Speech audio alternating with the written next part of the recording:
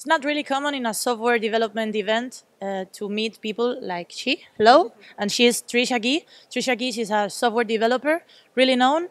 And who's this? Eva, my Hello, little Eva. girl. My little girl. Eva is your daughter, right? And Trisha's here because she's the speaker of the next talk having here at Lambda World. So Trisha, what are your expectations for your talk? I mean, what would you like the attendees to learn with it? I'm talking a little bit about some of the functional style programming which has come into Java 8 particularly. So I'm kind of wanting to talk about how Java is becoming a slightly more functional type of language and what those idioms look like in Java.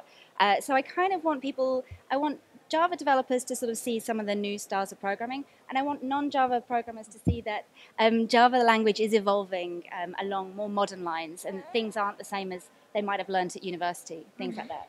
So according to Java 8 new changes, do you think Java is definitely evolving to functional programming, is getting closer to it? I think it's borrowing some functional ideas, definitely, but it's not going to become a functional language, I don't think. But there are some really nice ideas from functional programming which will benefit an object-oriented language like Java. So it's kind of moving in that direction, but I don't think it's ever going to be like full functional.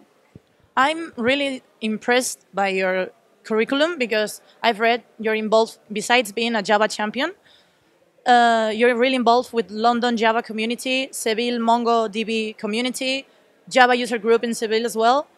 You're a mother, you're a developer, you work. How do you get to manage all of that? I don't really. Things have to come and go. So I haven't been as involved in MongoDB lately, and things just basically have to ebb and flow as the work ebbs and flows. So when I'm very busy with work or with the baby, then I do less community stuff. But when I've got more time, then I can do some more community stuff. It's really about picking your battles, picking what's important right here and now. Okay, so see you at your talks. Thank you.